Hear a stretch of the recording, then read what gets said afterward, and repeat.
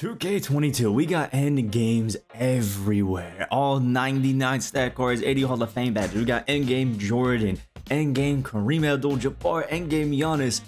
But what if we had the same game, but it looks a little bit worse and released about a year ago? Ah, you see, now that's a little bit better, getting the throwback vibes back to 2K21. We haven't seen this loading screen in a little bit of time. 2K21, my team, the fun time, I think, for all of us. I mean, look at all the old graphics to having some fun and the old teams, man. I mean, it's just looking absolutely beautiful. I mean, for the lineups here, we got Cade Cunningham, Andre Karolinko, Bull, Evan Mobley, Taco Fall, throwing it back to the man, Luka Doncic, the invincible, LeBron James, Jonathan Kuminga, Bill Russell, and Sean Bradley. Absolutely beautiful cards. I mean, these guys are looking amazing, but I haven't really played this game in a while. I don't know if I still got it. Yes, sir, the best card in the business, Dark Matter Invincible Bull. Oh my, this is just looking beautiful. Now, this year was the year of the shot stick. I mean, look at this. Used to be a god with this. Oh my lord. Bull, the just 7-foot demon throwing out the Curry slides like this, having that Brook Lopez base. I remember this was the year of Zen's.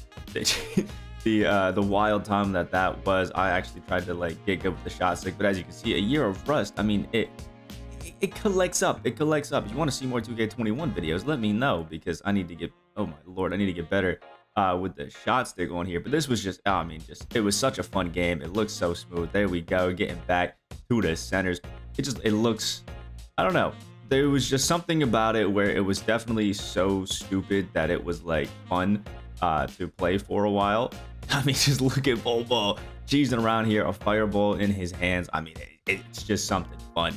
I mean, this is just, it's crazy. A sight that might be a little bit different to most people. We got Luka out here, but Luka actually has a much different jumper. I mean, we're looking at the wonderful Dante XM base. I mean, much different than what's previously been, but I mean, honestly, I kind of prefer the Luka this year. Obviously, having that unguardable base on next gen was crazy, but I mean, this Dante XM one on Luka this year was actually pretty fire as well. I mean, pretty consistent, pretty easy to green. I mean, we're centering a lot of these jumpers, kind of crazy.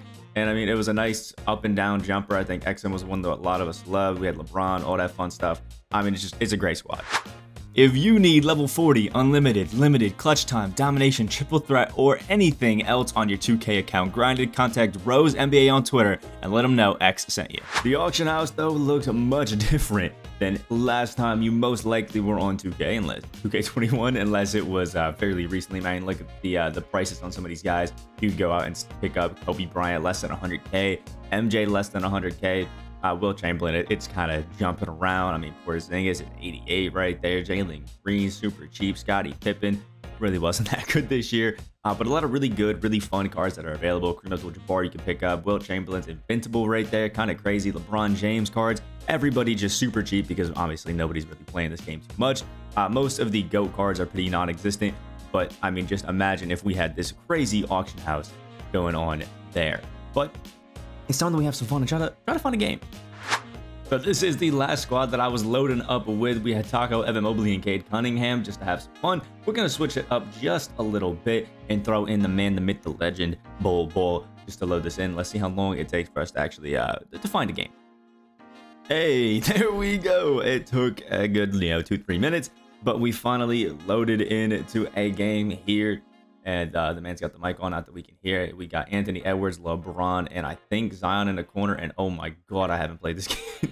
Oh my lord, I think we are still way too zoomed in. Hold up, this camera angle, it's not working.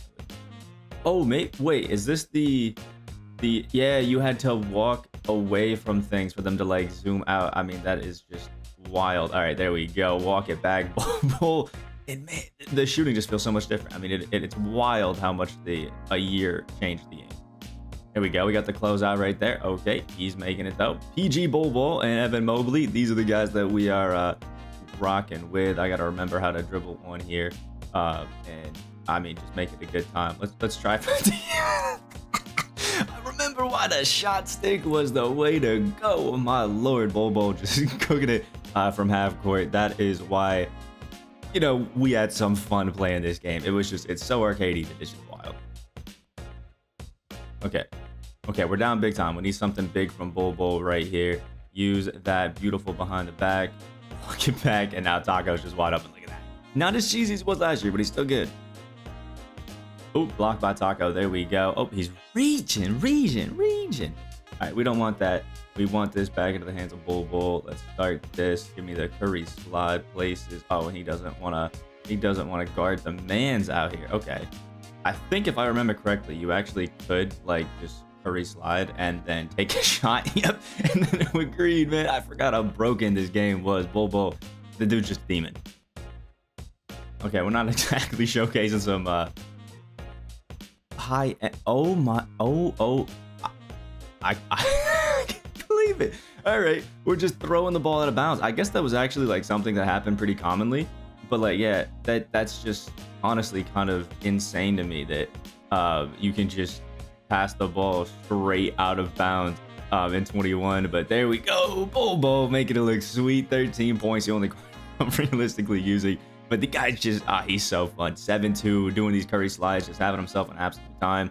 But the just letting people run right by you, like blow-bys are just happening like crazy. Like this guy just keeps kind of basically abusing it. I mean, for lack of a better word.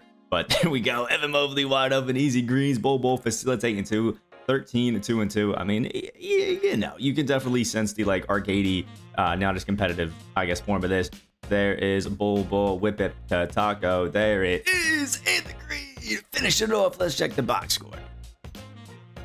All right, so this is what our guys are shooting. 13, 2, 3, and 2 for Bull. I mean, just look at this. 5 of 8 from the field and 3 of 6 from 3. You got Taco, who's actually going pretty well. 5, 1, 1, 1, and 2. 2 and 3, 1 and 1 from the 3-point line. Evan Mobley, you know, he did his thing, hit the 3, I guess, to keep us in the game. But overall, pretty fun game. But I guess let's just do one quick little look over the rest of the, I guess, the MyTeam screens and just kind of see what it is and see which one we have the most fun with. Boom, 2K21, an interesting game that got us through some fun times. Still some COVID restrictions and things like that, but definitely nothing crazy. 2K23 is on the way, and I thought it'd be fun to just kind of go back here, look at 21, see how it played, and just have some fun. I mean, there's some great things still to do on 21. It feels fun, but definitely a more arcadey game that, you know, some people might like. But I gotta say, after playing both of them for a while, I still think that I'm leaning towards 22. In actual prime playing days, I think I had more fun at 21, but 22. Might actually take it.